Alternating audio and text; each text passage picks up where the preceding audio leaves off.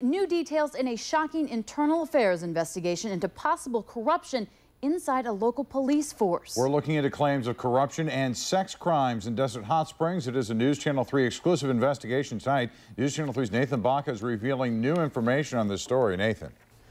This report outlines testimony and evidence that one former community service and animal control officer, Marco Anthony Zazueta, was not only working for Desert Hot Springs, he was allegedly working with the Sinaloa Cowboys, a Mexican drug cartel. The report is chilling. Drugs missing from the police evidence room, investigation files and information about private citizens missing and presumed given to the drug cartel. Dogs stolen from the DHS animal shelter, injected with meth, then forced to fight to the death. Tonight, we investigate what former police chief Roy Hill knew about this and when.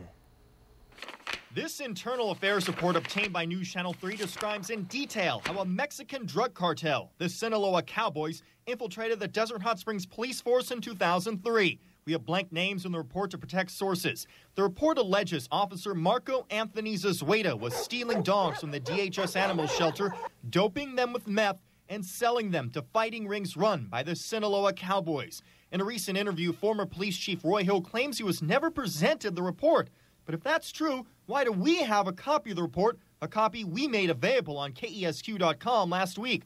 We've also obtained an interview with a confidential informant about Zazueta, and we alter the person's voice to protect their identity. They say Roy Hill knew about the crimes for 2 years before the internal affairs investigation. Now, this information turned over to the police department before he was hired here. Now, who did you talk to, Roy? I talked to Roy. I've been working with the investigator for the United States Humane Society. Zazueta was simply transferred to the front desk of the police department, even though the informant says Roy Hill knew about the problems when he was human resources director before becoming police chief. The informant gives an explanation as to why the events at the animal shelter were not investigated until 2004. Roy tried to get him terminated before. Yeah. Joe Gazzetta would not terminate him. Who wouldn't? Joe Gazzetta, the former city manager. And the reason why he wouldn't is because of the lawsuit. It's been against the animal shelter. What's the lawsuit about? Lawsuits about animal cruelty, animal abuse, negligence.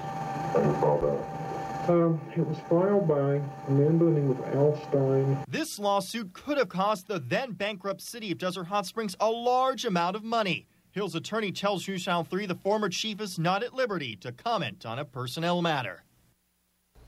We've been looking for former officer Zazueta to get his response to the internal affairs investigations. Our attempts to find him have so far been unsuccessful. We'll have much more this week on our investigation right here on KESQ. Nathan Baca, KESQ News Channel 3. Back to you.